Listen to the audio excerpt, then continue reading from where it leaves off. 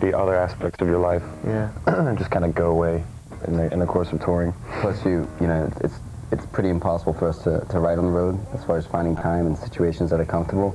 So when we go home, we usually, you know, take a week or two off, and then we go right to writing because we don't have much opportunity to do that. And we really, you know, you have the urge and you have the need to mix it up between, you know, playing live all the time and writing new songs. So since you're playing all the time, that's the majority of your time right now. It's just playing. You really find that, you know, you make the time to really start writing new songs and such. We were just talking before, though, about Josh Homme and the Stone Age and their just relentless work ethic when it comes to making music, because that is theaters work, you know, and when they're on the road or when they're, you know, like same with you, they write off the road, but when they're on the road, they're always writing as well. Why do you think it is good? It's okay with some bands, they can do it, and with you guys, maybe you can't? Because you like a lot of bands as well that can't do it, you know? I think it might have to do with the fact that we just write as a group, and everyone contributes. So we kind of need to be able to set up. It's not like one person can just like write all the parts and then tell everybody else, okay, let's try this today. It's we kind of have to. It's a democracy. Yeah, say that.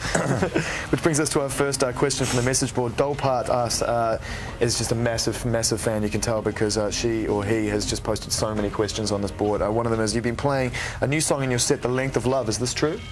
Yeah. So there is one new song you guys have got. Well, we have a few new songs, but we've been playing basically 2 new songs on our set. We played last night at Shepherd's Bush, and we played 2 new songs, so Length of Love is one of them.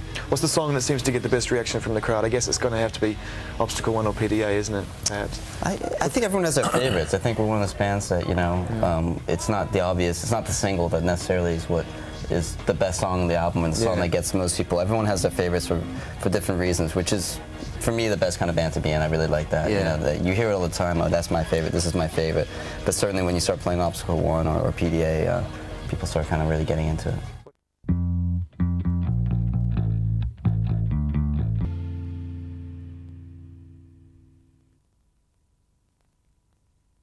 Okay, now a lot of people were concerned with influences. I know that it follows you around, this whole Joy Division thing, and I think it's just because your singing style is a similar tone to what Ian was singing. But someone actually mentioned here, let me see if I can work out who it was, there was a Pulp reference in here, which I thought was interesting. I think it was Waymart saying I could pick up a little bit of Pulp. Is that true? You thought about that before? I like Pulp. I don't think I'd put it up there as kind of a major influence on me musically.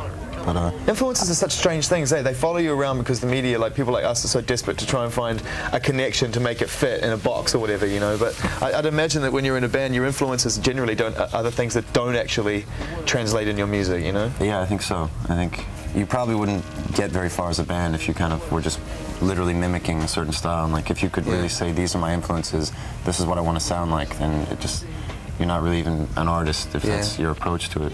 So yeah, I mean, I think influences kind of get buried really deeply, and the way that they come out couldn't be as obvious, I think, as sometimes people try and make it seem. There was a great question on here, and I'd spent a couple of minutes trying to work out who it was from, because there's so many, but apologies if I don't get your name. I was wanting to know if you guys would consider doing movie soundtracks, because obviously there's a cinematic aspect to what you guys make as well. No, we would really love to do that. I mean, we're really all huge film fans, and I love playing guitar and watching films and stuff like that. That's probably my favorite thing to do when I go home. So, no, I think we would really, we've already spoken about, you know, hopefully one day getting to do something like that. But yeah, we would love to do it. And I think there really is a very strong cinematic quality to our music. That question came from Waymart. It's such a tough market to crack, though. You know, movie soundtracks, because everybody who makes music they want to get in there and they want to put their music to pictures, and it is like the ultimate marriage, isn't it? You know, are there certain directors that now's the time, because you know we're well watched in the film community. Yeah, right to our website if you're making a film. Who are your favorite directors? Who are the people you can imagine would go well with the music that Interpol make? Oh man. If we can get rid of Badalamenti, I think Lynch would be great. Yeah. But it's not likely, right? All right, good call. Let's move on and come back. We'll talk to the lads in a minute.